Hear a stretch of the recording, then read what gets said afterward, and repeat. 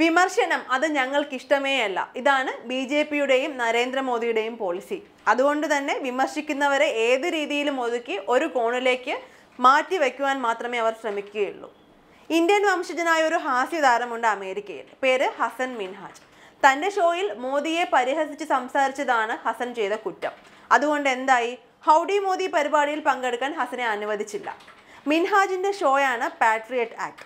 അതിലാണ് മോദിയെ പരിഹസിച്ച് സംസാരിച്ചത്. ഈ കാരണം പരിപാടിയുടെ അധികൃതർ തന്നെയാണ് ഇദ്ദേഹത്തെ അറിയിച്ചത്. ഇന്ത്യയിലെ കഴിഞ്ഞ ലോക്സഭാ ഇലക്ഷനെയും കശ്മീരിലെ സൈന്യത്തെയും ആക്ഷേപഹാസ്യ രൂപത്തിൽ പരിഹസിച്ച മിൻഹാജ് നേരത്തെ തന്നെ വിവാദത്തിലായിരുന്നു.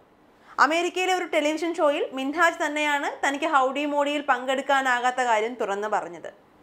ഹൗഡി മോഡിയിൽ അമേരിക്കയിൽ വിജയം വരിച്ചവരെ അനുമോദിക്കുന്ന ഒരു ചടങ്ങിൽ മിൻഹാജിനും അനുമോദനമുണ്ടായിരുന്നു. പരിപാടിയിൽ പങ്കെടുക്കാനെത്തിയ മിൻഹാജിനോട് സ്ഥലപരിമിതിയാണെന്നാണ് ആദ്യം കാരണമായി പറഞ്ഞത്. ഇത് ഇലയിട്ട് വിളമ്പാൻ നേരം ചോരില്ല എന്ന് പറയുന്ന പോലെയായി. എന്നാൽ പിന്നീട് അധികൃതരോട് അന്വേഷിച്ചപ്പോഴാണ് ഷോ മോദിയെ പ്രകോപിപ്പിച്ചുവെന്ന് പറഞ്ഞത്. തന്നെ പങ്കെടുപ്പിക്കാത്ത പരിപാടിയിലെ അനുമോദന ചടങ്ങിൽ തൻ്റെ ചിത്രം കാണിച്ചത് വിരോധാഭാസമാണെന്നും മിൻഹാജ് പറഞ്ഞു. പണ്ടു മുതലേ വിരോധാഭാസം തങ്ങളുടെ കുത്തകയാണെന്ന് തെളിയിച്ച ആൾക്കാരോട് എന്ത് പറയാനാണ്?